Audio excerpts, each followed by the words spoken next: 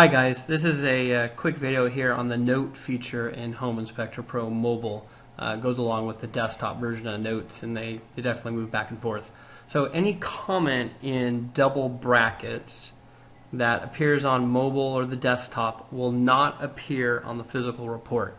So this is used a lot to give a shorthand of what the narrative is about. So for example, in this narrative it says attic too small, and then the inspector knows instantly without reading the whole comment that that's about the attic being too small, or the attic access being too small is what it's actually about. That's just the shorthand.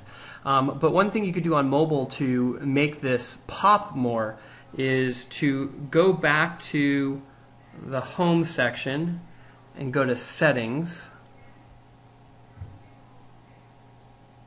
And settings is up along the top of the program. And on settings, you have an option there that says notes down on the bottom. We're going to turn that on. And then you can set a note color. And so in this example, we have the note color blue, which is, I think looks really well.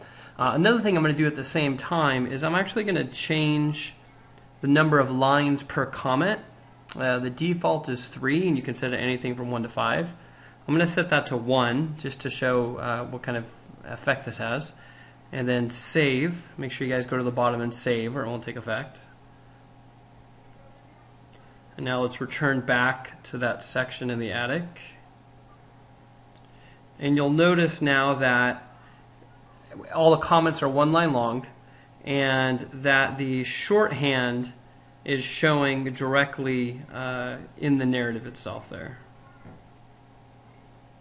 And we can actually go and shorten this, shorten the font a little bit so we see a little more of the text. We showed that in another tutorial here. Shrink that down a little bit.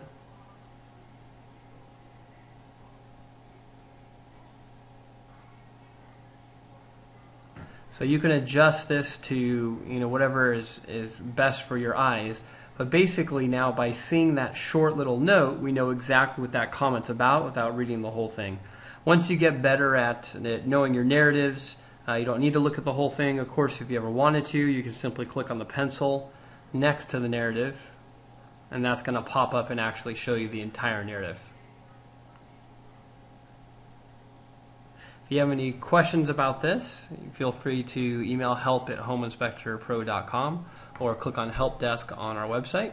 Hopefully this will help you find the narratives you want easier and get your report done quicker. Thank you.